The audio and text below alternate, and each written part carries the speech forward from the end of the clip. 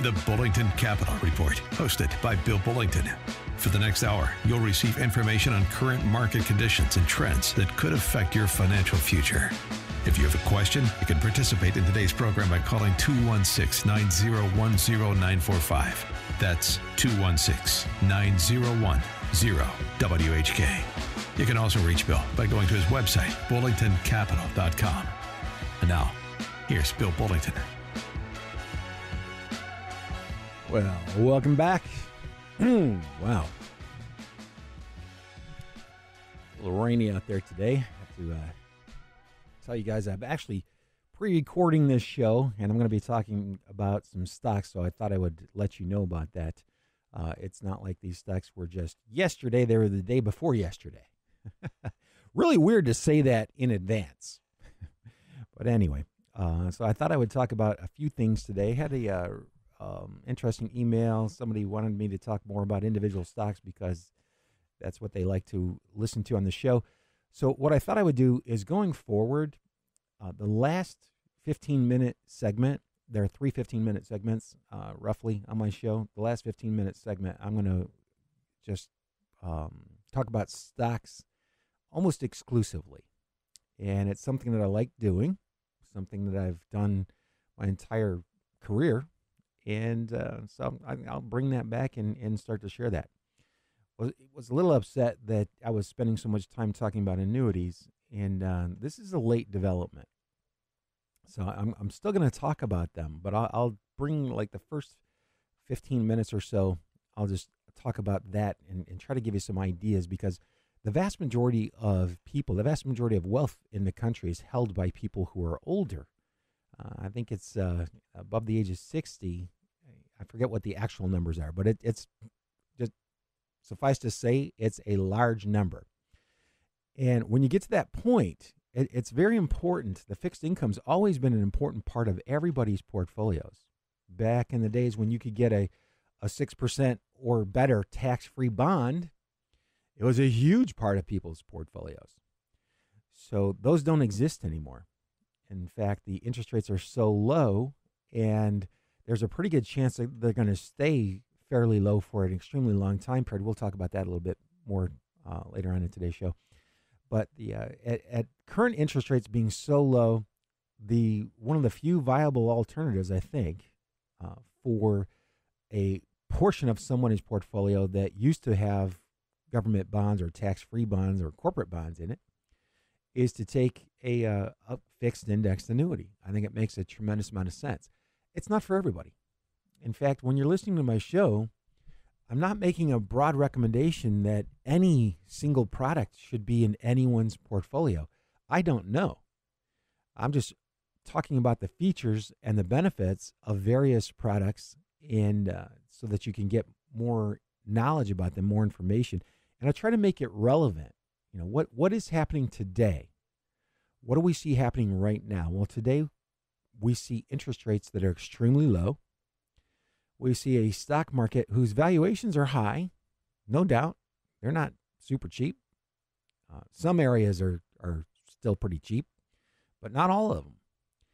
And so if you are getting close to or are already retired and are taking income out of your portfolio, then this is for you. And incidentally, that makes up the vast majority of my client base as people who are nearing or are already retired. So I'm going to spend some time talking about the economy, about what kinds of things are going on. I'm extremely excited about what I've seen developing in the last few years. And this is not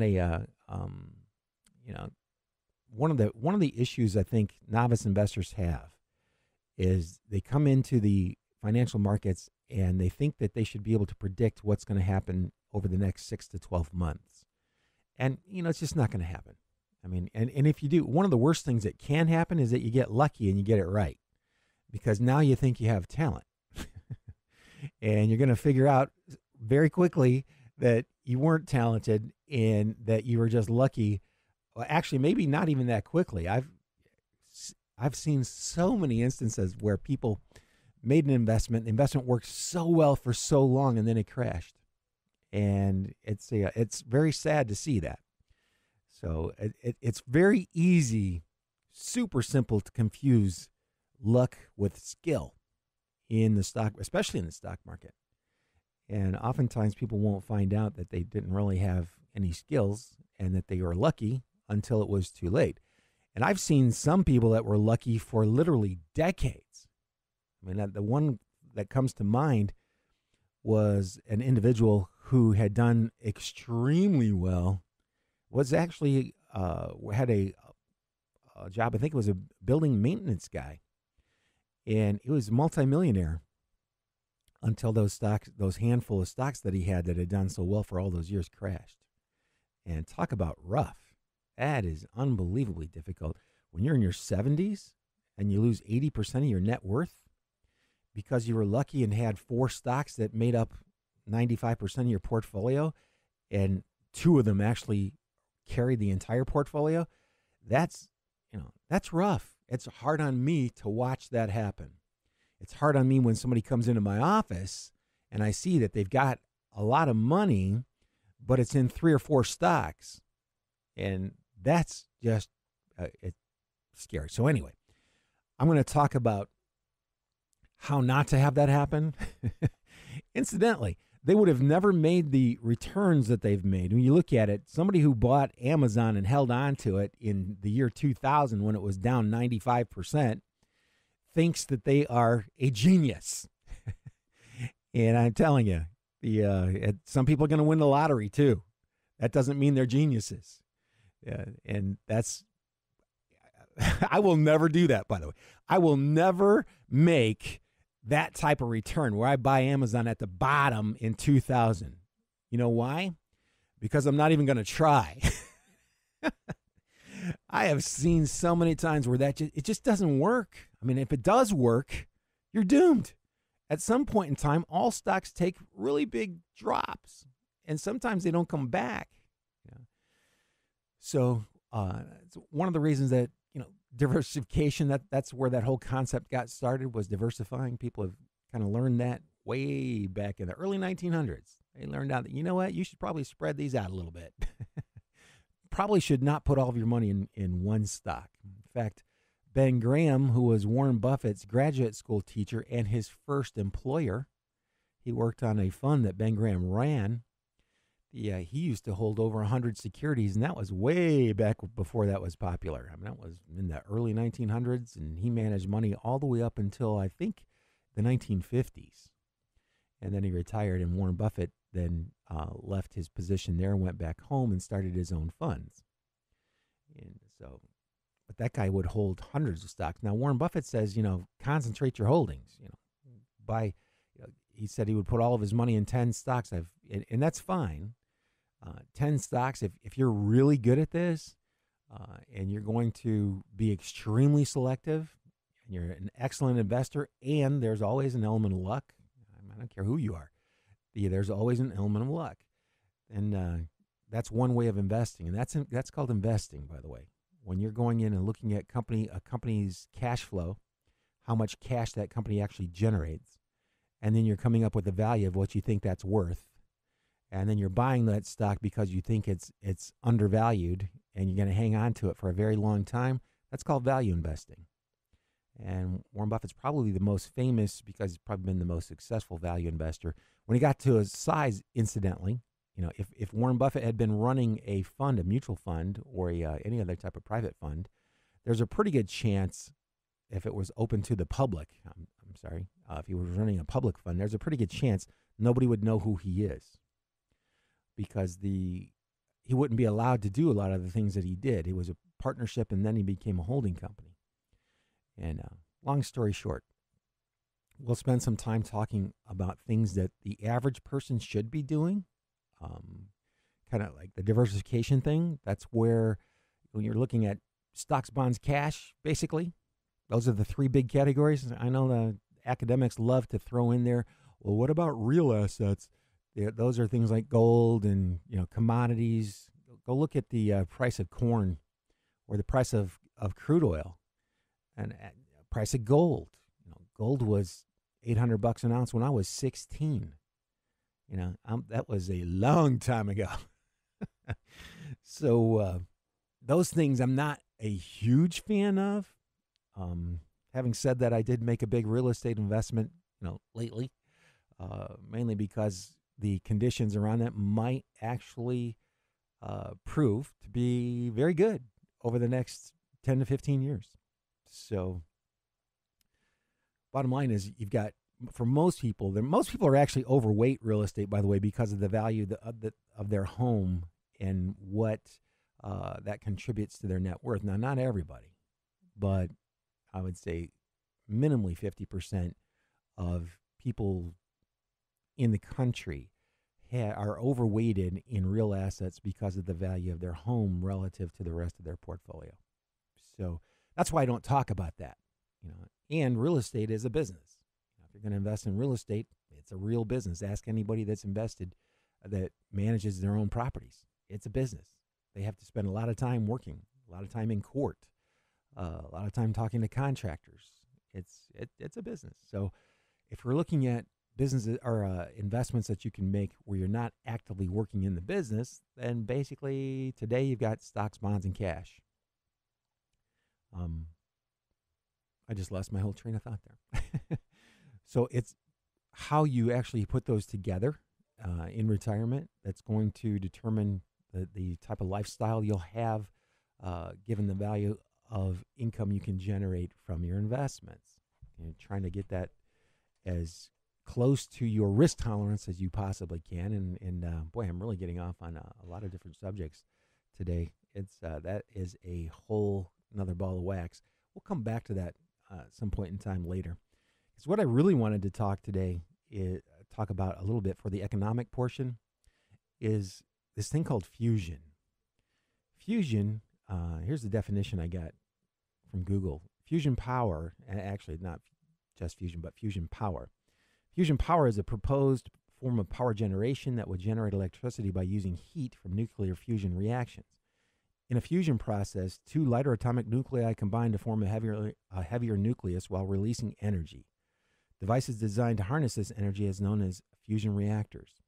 Okay, I've been reading about this for decades, and I guess when I first started reading about it, they said it was about 40 years away, and that would be about 20 years ago. And it looks like it might be more like 5 to 10 years away. So it may come a little quicker than people have been anticipating for an extremely long time period. Right now, it's not viable, but they get closer, a little closer every day. China just built a reactor and not only caught up, but passed a lot of other countries in the world, America being one of them, as far as some of the goals that they were trying to hit. And this is a very real subject that's having an impact on worldwide economies. Not huge. It's actually very small today. It's going to be large if what they are able to do actually comes to fruition. And that is huge. I mean, when you talk about growth, and here's where growth is coming from the economy in America. Well, a big portion of it. And it's called our grid, the electric grid. They're rebuilding it. They have to rebuild a lot of it. A lot of it's really old, incidentally. And you've got these new technologies coming online. You've got fusion. You've got solar. You've got wind. You've got a couple other things vying for some attention and don't really get a lot of attention right now that may in the future. Actually, there's a company out there called Bloom Energy if you want to learn more about that. Their symbol is actually BLUM. It's publicly traded.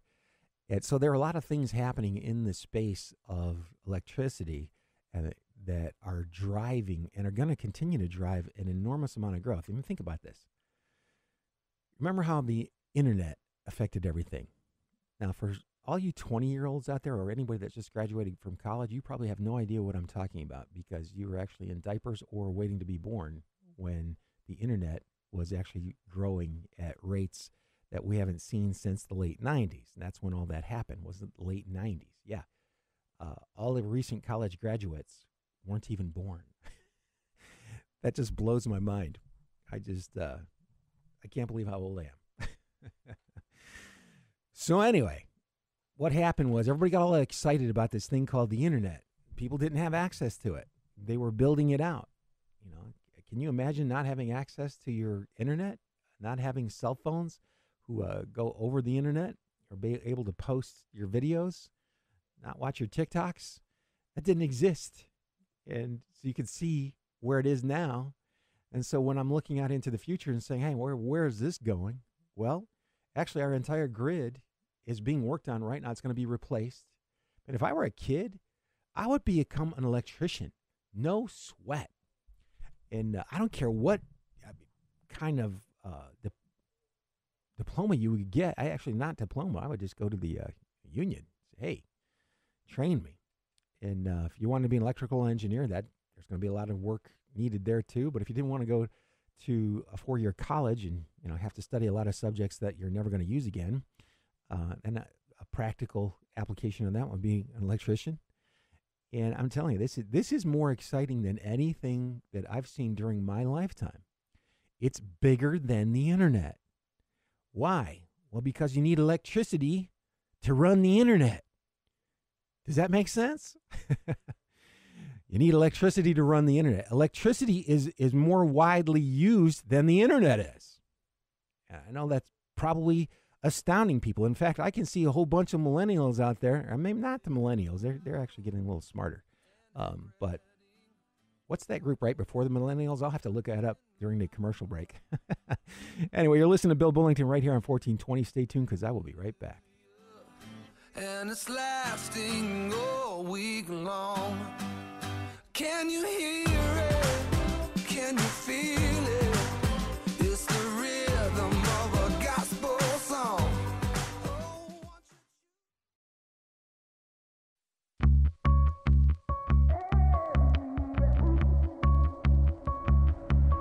I heard your heart, I see your pain.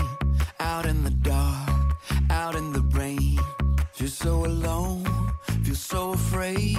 I heard you pray in Jesus' name. It may be midnight or midday. It's never early, never late. He gon' stand by what he claimed. I lived enough life to say help is on the way, round in the corner. And we're back.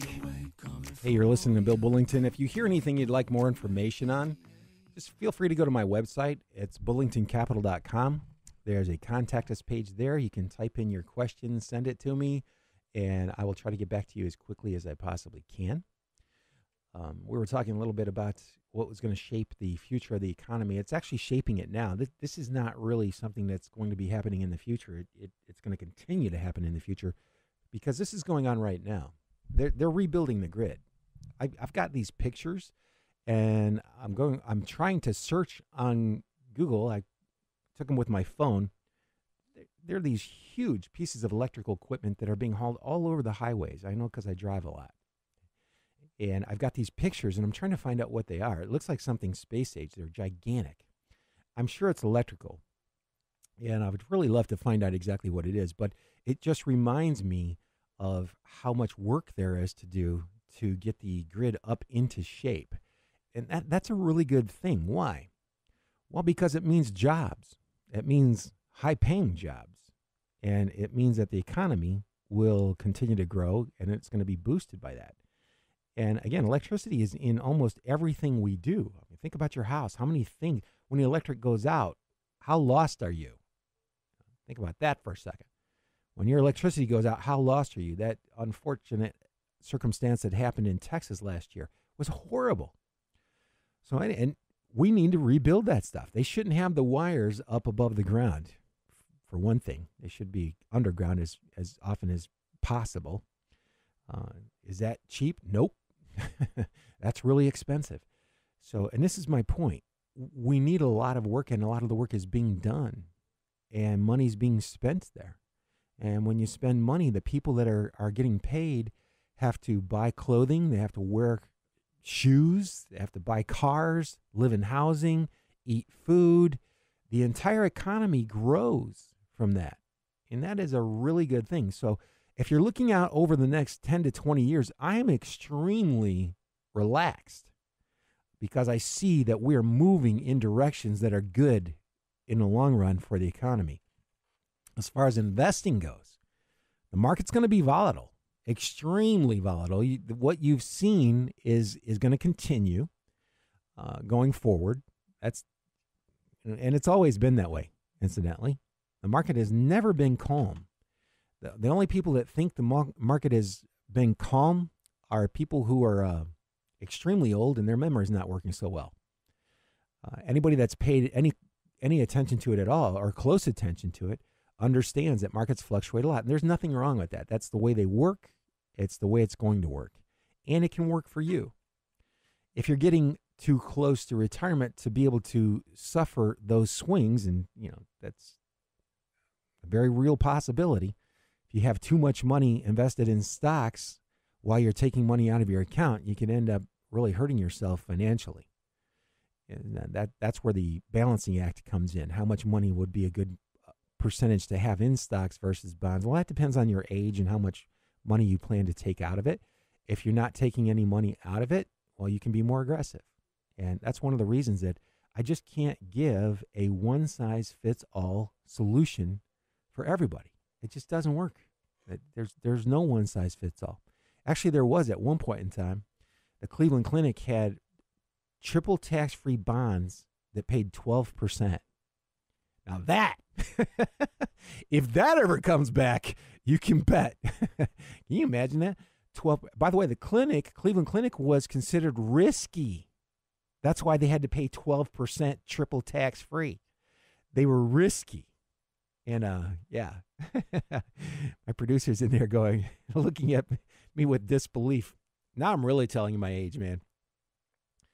When I was there, this guy came in. He had these bonds from the Cleveland Clinic. His were actually 9%. Okay, so he had purchased them a few years later after interest rates had come down. But 9% triple tax-free is huge. I mean, think about that.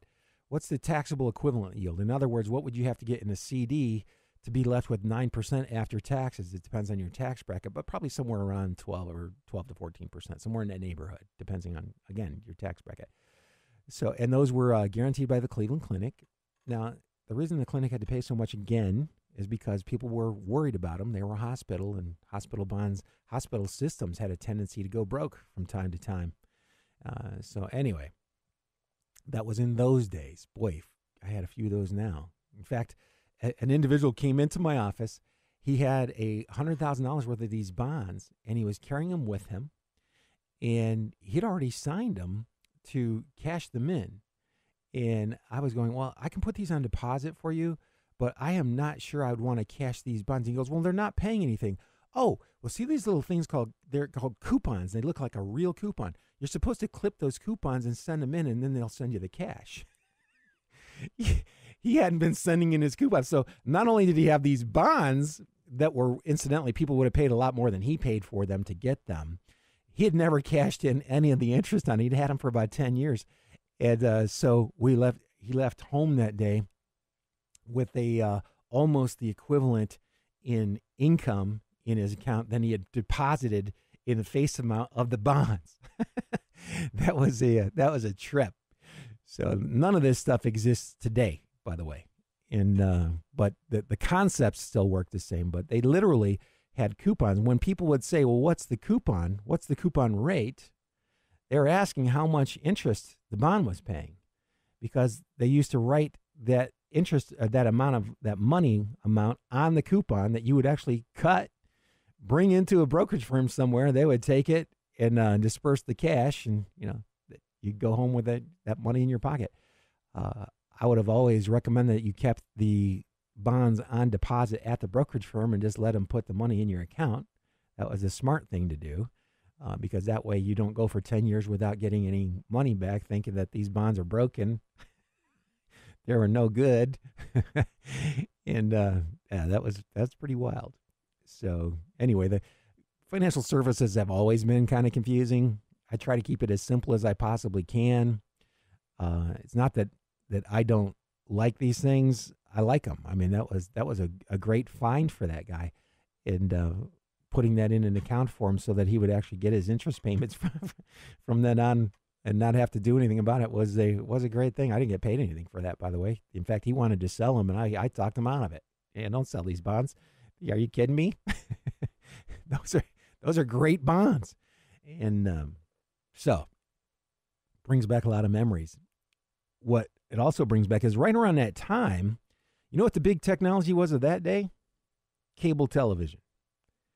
That was the big technology of the day. And it did change. It changed everything. I mean, think about it. I mean, now you're probably getting internet over your cable and using streaming services. But back then, nobody had cable. You had like 5 total local television stations. One was UHF. The other was VHF. I can't even remember what those things stood for. But it's 3, 5, and 8, ABC, NBC, CBS. Those were the main across the entire country. And then you had a couple local channels. And that was it. 5 channels. And if the president was giving a speech, your night was shot because they were all covering the same. I guess if you liked politics, it was great. But I was a kid. I couldn't believe you. I had to skip watching Gilligan's Island because the president was going to be giving a talk. So, but what really excites me again about what I see now, this is bigger. This is bigger than cable.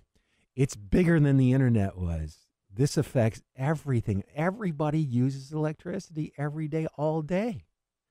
And it's mind-boggling how large this is and what kind of job security that's going to be for so many industries. And the people that are working in those industries, by the way, they're going to do extremely well. People in tech, they're going to do extremely well. Medical, that's going to do extremely well. They're all going to benefit from all the progress that's being made in these areas.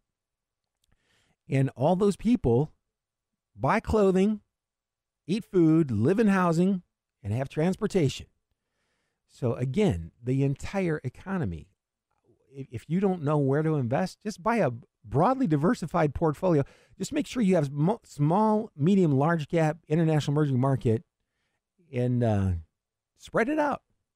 Because trying to predict which ones are going to do the best over the next 12 months, you might as well try to predict how many points the Browns are going to score in the 5th game in their first quarter.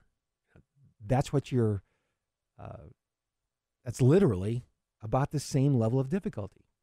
So, but you can bet that a long-term portfolio that's well diversified with all this stuff that's going on, not just here, it's going on everywhere. I mean, every time you turn around, China is actually catching up to us or one up on us in some area of technology. And that's not necessarily a bad thing because as soon as they figure out something, we're going to copy it. That's what they've been doing to us forever. So turnabout's fair play, and that's okay. That's progress is still made. And so I'm very enthusiastic for the 40-year-olds. Anybody 40 or under, anybody 45 or under, very enthusiastic for you. You get closer to 50 or 60, you have to be a little bit more careful, and that's where those fixed index annuities came in. That's kind of what I was tying that into because the only other option are going to be bonds or CDs, and they're paying nothing. I mean, it's unbelievable. It's okay to have them, and they're there to keep your whole portfolio from fluctuating 50%, from top to bottom or more. That's what bonds are there for, to try to mitigate some of that risk. If you're nearing retirement and you're going to start taking money out over the next 4 to 5 years, you should not be 100% in stocks. So the alternatives are really crappy interest rate bonds. The interest rates are very low. Or you could take a combination and use something like the fixed index annuities that we've been talking about. They offer a much higher rate of income than you're going to get on CDs. It's not like a CD, though. A CD, you can cash it in and get your money back. Most of these have restrictions, so you got to know. But sometimes the restrictions are worth having if the return is going to be high enough. And that's kind of a big deal. So I'm looking at in fact, when I go to commercial break, when we come back, I'll have an example of what type of income at what ages somebody might be able to get. And I'll just look that up during that break. But it's extremely competitive for an income. It's going to give you some guarantees on your principal that you can't get with other types of investments. I think that's a big deal. especially if you have beneficiaries, people that you care about. If you don't have people that you care about, who cares? The benefit's still there. It's not like you can take it away. But it's got return of principal guarantees that a lot of other investments just don't have. So I think it's a very good option to consider. I think stocks, diversified portfolio, is a very good option. I mean, especially for almost everybody should have somebody. If you're in your 80s and you're extremely conservative, I still think you should probably have like maybe a 75-25% mix between 75% fixed income and then 25% in funds. I think that would be a good mix. And that you don't have to be in your 80s. If you were just extremely conservative, if you said, hey, I just don't want to take a whole lot of risk, I don't have a lot of faith in the stock market, and I'd like to take as much money and put it into the fixed category as possible. Okay, and that's fine. And that's what I was alluding to earlier. There's no one right way. There is a right way for you, though.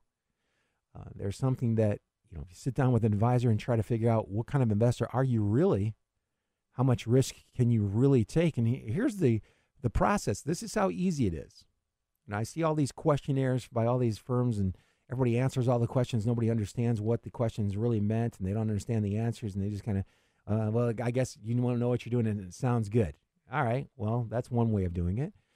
Another way would be, if you saw the entire portfolio value drop by 50%, would you still be able to sleep at night? And most people are going to say no, and I'm going to say no. I'm too old for that now. I don't want to see a 50% drop again. So what does that mean? It means I can't put all of my money in the stock market because the stock market's been down 50% more than once, I think 4 times during my lifetime. And it took several years to recover every time that happened. Now, that's not a problem if you're in your 40s. That's not a problem if you're in your 50s, your early 50s. It is a problem if you're 10 years away from retirement, because you don't want to go 10 years like the market did from 2000 up to 2010 and show a slightly negative return. Think about that. 10 years, slightly negative return. You can't afford that at that point in time. So the other solutions are put some of the money in a fixed or guaranteed account, not worry about it. Boy, I wish I had those Cleveland Clinic bonds again. But since those don't exist, here's the next best thing as far as I'm concerned.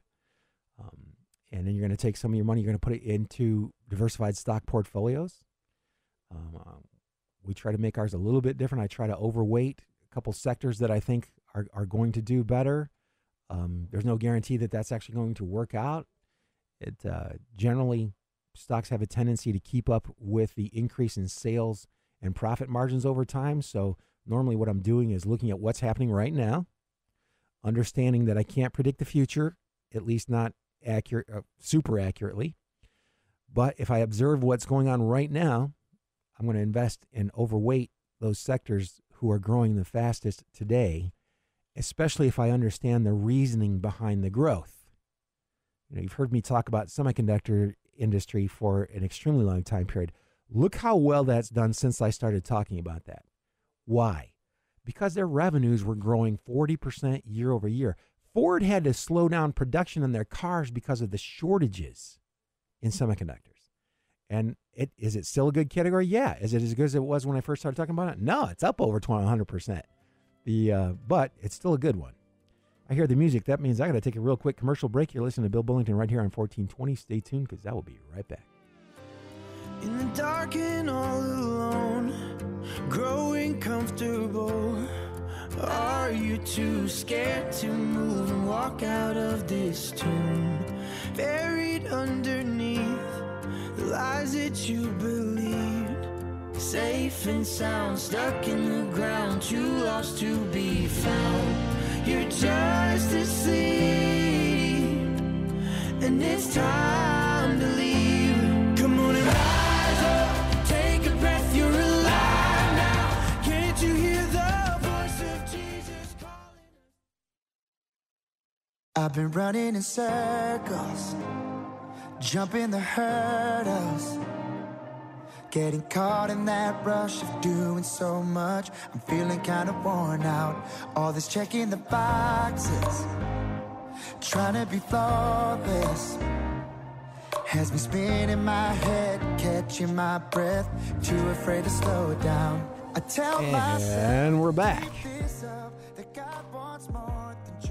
You remember when Danny Goki was on American Idol? So that stuff's still up on YouTube. All right, well, now we're coming up this section of my program, which I'm going to do this every week from now on, is I'm going to talk about individual stocks. Now, why am I doing this? Well, because it gets kind of under your skin when you've been doing it for so long. I can't do this for individual clients anymore. To do an individual stock portfolio that I personally manage, I just have too many clients to be able to do that, and the market moves too fast. So I'm doing the next best thing. I actually put up a website, and I got Mike Seeger to run it for me. He's running the scans that I run every day to pick my stocks from. That site is called Look Out for the Bull. Mike is the sole owner of that right now. I transferred all the ownership over to him, and I taught him how to run the scans. He does a great job. That's called lookoutforthebull.com. And I go through these scans for my own personal portfolio, and it's 20% of my money. Okay, it's roughly about 20% of my money. And I don't think anybody should be doing much more than that. That's just my personal opinion. Now, this is America, and you're free to do whatever you'd like to do. But my personal opinion is if you're going to manage individual stocks, probably shouldn't do much more than 20% unless you are extremely sophisticated and have a lot of time on your hands. Then, yeah, you could do more than 20%. But for the rest of us, that 20%, by the way, it can make a big difference in the long run in your portfolio and even your lifestyle. So, having said that, I'm going to go down the list of stocks that came up on the scans within the last few days that I think are very attractive, not only from a valuation standpoint, but the chart pattern itself. And again, if you want to figure out how you should do this, I would go to lookoutforthebull.com. It'll give you some idea as to why I'm talking about these stocks. You can just read the training material there. The training material is really all there is, quite frankly. And the thing that you really need to pay attention to is called the 1% rule. Having said all that, the first stock I'm going to is United Natural Foods, and its symbol is UNFI. Right now, and this is a 15-minute lag, by the way, it's $40.94. And if you wanted to see, if you wondered what William O'Neill was talking about when he said cup and handle pattern, this is a cup and handle pattern. So if you don't know what that means, don't bother looking it up. It's not worth your time. But he was really popular for a long time marketing that particular pattern, and this would qualify as that. Let's see. I'm going to go down. A lot of oil and gas stocks, again, I've been mentioning, have been coming up, and some that I guess these I'll just mention really quickly. I haven't looked into them super closely, but they've got super low valuations, and their stocks are running right now. One of them is Plains Group Holdings. PAGP is a symbol. Right now, it's like $11.75. So that one looks pretty good. And I'm just looking at the charts, by the way. I'm not looking at the underlying companies that much. Now, this one, I'm looking at the underlying company a little bit. This is Big Five Sporting Goods. You know, it's kind of like a competitor to Dick's Sporting Goods. And its symbol is BGFV. That's Boy, George, Frank, Victor. And its price right now is $34.09. It had this huge one-day range, and I feel bad I didn't talk about it, a couple weeks ago, because it had this gigantic surge, which is a classic breakout pattern. And it's very hard for a lot of people to buy because it was a 52-week high. The stock closed in the upper 25% of that day's range. The volume was huge. Very, very difficult for the average person to buy because they've always heard that, whatever goes up has come right back down. And eventually they all come down. But since that time period, the stock is up 36%. I mean, that's just a couple weeks. So sometimes it'll do that in a day. That's why I like my pattern. And I am writing a little tiny booklet on this because it really doesn't take much more knowledge than that. my favorite pattern. And kind of like the William O'Neill, he liked that cup and handle pattern. I like that one too. But as you do this, if you do this for enough time, you'll find out that you will be attracted to certain patterns that you're going to recognize. If you really like the stock market, you shouldn't be spending more than an hour a day at the most looking at this stuff. That should be at the most. And if you do it consistently over time, what's going to happen is you're going to notice patterns that show up in the movement. At first, a lot of the patterns are going to be imaginary. It'll take you a while. You'll be doing this for a couple of years, but eventually you'll look at something and go, oh, that looks good. Yeah. Why? Because you've seen it before, and then you saw what happened after that. Okay, so that's where the Big Five Sporting Goods comes from, BGFV. And by the way, if that stock goes down 10% from my purchase price, I am out. See ya. 10% from my purchase price, gone. Why? Because statistically, the stocks that meet all these criteria, if they drop 10% from my purchase price, they have a tendency not to be a good stock in the long run. And I'd rather get out earlier than later. Who wants to hang on to a stock for 6 months just to get stopped out at a price that was lower than you could have got out 6 months ago? So you have to think about that. By the way, this is what's known as trading, and this is trend trading. Again, I'm going to remind everybody, there are investors. That's what Warren Buffett does. There are traders. I do that. What my favorite part is, my investing part, I use funds for that. And then there are gamblers. Those are the three participants in the stock market. You've got investors, professional traders, and then you have gamblers. And if you can't explain exactly why you're buying or selling a stock, guess which category you're in? You are the gambler. Most gamblers die broke. The vast majority of them die broke. And by the way, there are professional gamblers. Those will be more similar to traders. They try to come up with an estimate of the probabilities, and then they play when the probabilities are in their favor. So trading and professional gambling have a lot in common. The average gambler ends up losing money. That's why Las Vegas has such nice hotels. So anyway, going down my list here, this is kind of interesting because the market's actually open while I'm doing this. And a lot of the stocks market must be down a little bit because most of the stocks are down just a little bit, which is good for you. But here's one. This one is called MoneyGram International. They send money all over the world. I like that business because I can understand that business. The price to sales ratio is very low on it. Yesterday, the volume was about 150% of its average daily volume. It closed in the top 10% of that day's range. That's my pattern. That's what I like. And I've been in and out of that stock for probably since I started investing. Originally, I bought it as an investment. It got overpriced and I sold it. And by the time I had purchased it again, it was because it came up on one of these scans. And I've never bought and held it. I always bought it and had a trailing stop on it, which is a good thing. Because when I look back at where this stock was in 2006, MoneyGram International was $265 a share. Well, it's at $10.75 a share today. That's one of those stocks that I was talking about earlier. People buy and hold. That is unbelievably risky. Unbelievably risky, especially if you don't know anything about financial statements. Because if you're going to be like a Warren Buffett type of value investor, we're going to buy stocks that you think are undervalued, you have to know how to value a stock. And by the way, you're going to be surprised a lot, and this is a classic reason why I'm not a big fan of buying and holding.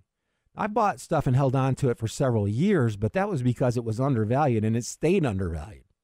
I was also reminded of this when I looked at Nucor the other day. Nucor is a steel company that came up on a scan, has come up several times recently.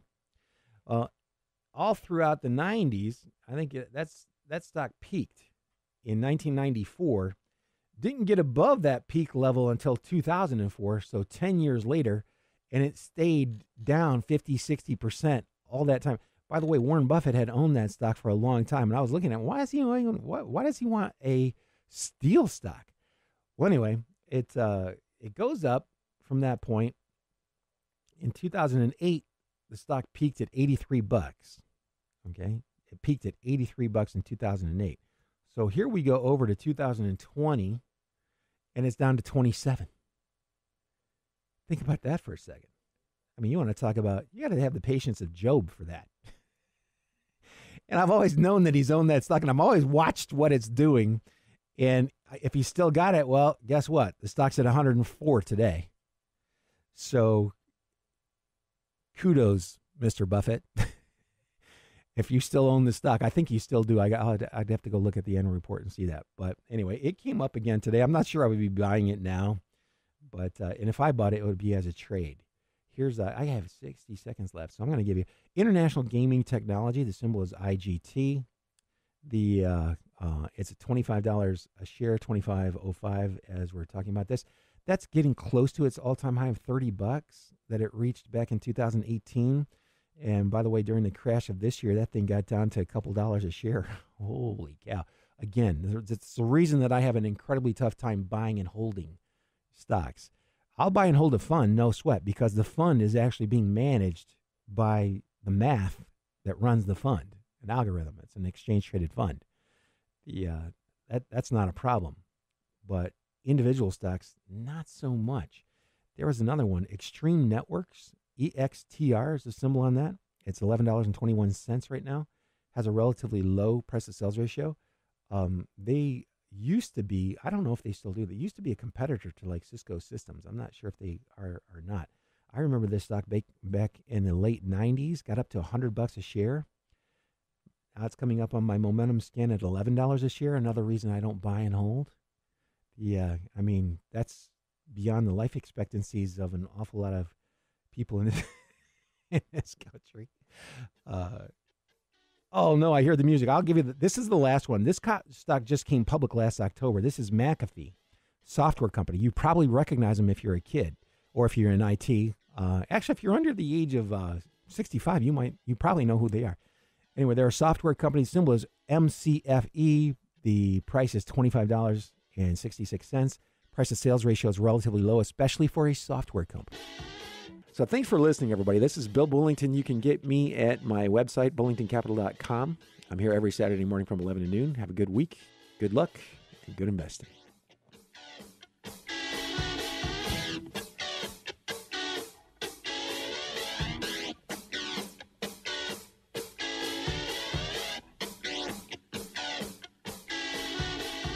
You just caught another edition of the Bullington Capital Report, broadcasting every Saturday at 11 a.m. on AM 1420, The Answer. If you have a question and you'd like to speak to Bill personally, you can call him at 330-664-0700. That's 330-664-0700. Or online at bullingtoncapital.com. That's bullingtoncapital.com. The preceding program has been paid for by Bullington Capital Management, LLC.